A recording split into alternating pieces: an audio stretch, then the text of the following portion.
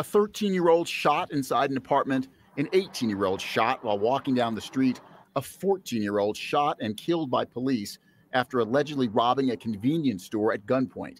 It's been a disturbing week in Aurora regarding young people and violent crime. That's 1 week in Aurora. When you throw us into the equation, shit it's not even fucking godly close to anybody else. Like they talk about Ombritos. Yeah, Ombritos. No, Ombritos ain't close to this, man. This is 1 week in a fucking throwaway town. This is probably the fucking top 200, maybe top 300 of black cities, of Blackistanian provinces in this country. I don't even think Aurora maybe top 500. There's so many cities that we go to where the shit is way worse than Aurora. And they got more black people, and the black people are harder than in Aurora. And look at what's happening in fucking Aurora. A 13-year-old shot inside an apartment, an 18-year-old shot while walking down the street, a 14-year-old shot and killed by police after allegedly robbing a convenience store at gunpoint. It's been a disturbing week in Aurora regarding young people and violent crime, a week that continued a troubling trend from last year. It's a huge problem. From 2021 to 2022, violent crimes involving juvenile suspects increased by 22% in Aurora. And with the summer months fast approaching, Chief Art Acevedo is concerned. Days are long.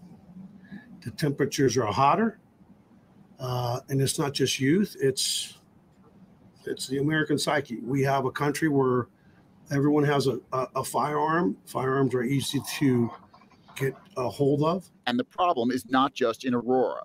In Denver last year, the number of juveniles arrested for homicides and non-fatal shootings was just about the same as the year before, but the number of juvenile victims of those crimes increased by 53%. I am terrified of what could happen this summer. Jason McBride is a violence prevention specialist with the struggle. A violence prevention specialist in Aurora. Aurora, 351K, 15%. 15%. What makes him a specialist? He's black. And he talks to gang members. Yeah. Maybe he was one. Yeah, maybe he was a gang member. Yeah, he was a former gang member. Yeah, and 15% Sun City, and this is what, and you gotta have violence professional, whatever the fuck he's called. Jesus Christ, man. Increased by 53%. I am terrified of what could happen this summer. Jason McBride is a violence prevention specialist with the Struggle of Love Foundation. All the trends, all the indications, everything that I look at shows me that we're going to have a really violent summer. McBride attributes the recent increase in violence among young people to the mental health issues resulting from the pandemic. And I'm gonna play that. Suicide rate 80% more than the national average. Come on, you know the pandemic caused the Sun Man to act like this, man.